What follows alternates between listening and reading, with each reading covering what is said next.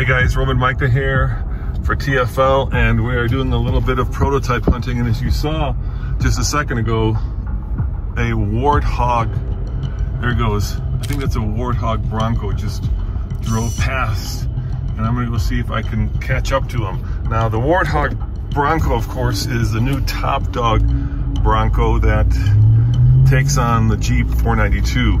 So currently the top dog Bronco has 35s from the factory and the 2.7 liter twin turbo under the hood, but it is rumored that the Warthog is going to have, hope he went right. This is a little stressful now because I missed my, maybe I missed my opportunity. Oh God, so much traffic. Go Subaru, go. Anyway, oh, got him, there he is, he's right there.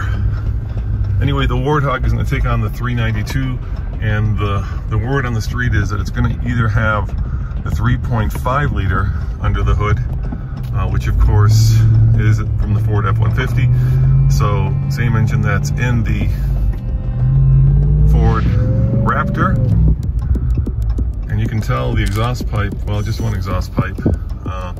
And of course, big flared fenders, much wider stance, just a much bigger all-around vehicle. Like I was saying, this car hopefully is supposed to have either 3.5 from the F-150 under the hood, and the Raptor produces 450 horsepower.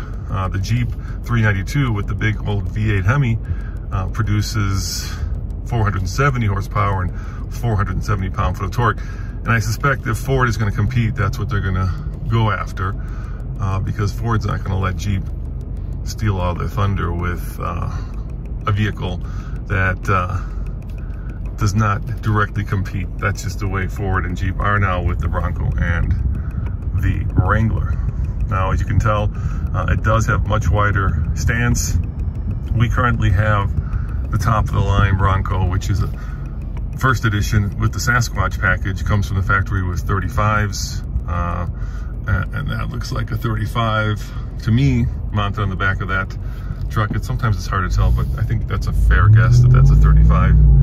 Looks like he's gonna go up the mountain, so let's see if we can get a good shot of him going sideways.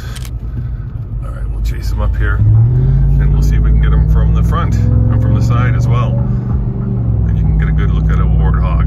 Now, a lot of you may be screaming at me, Roman, Ford is having a hard time delivering regular Broncos, let alone a Warthog. Yeah, you're right, they are having a hard time.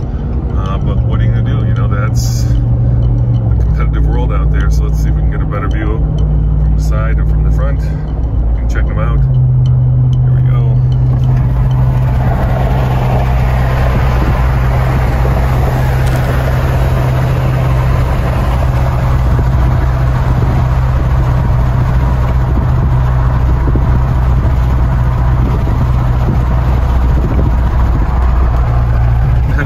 Noise in the cabin, but that's what the new Bronco Warthog looks like. A new top of the line vehicle being tested up here in the high country. There you have it. You saw it first on the fast lane. Now the new Warthog being high altitude tested.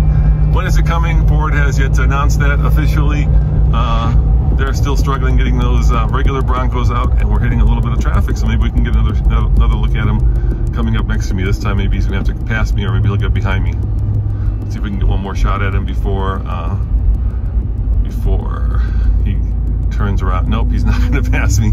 He's being very coy. When will it be out? We don't know. I suspect Ford is really working hard just to get the regular Bronco out. And remember, you saw it first, yep, on the fast lane now. See you guys next time, ciao.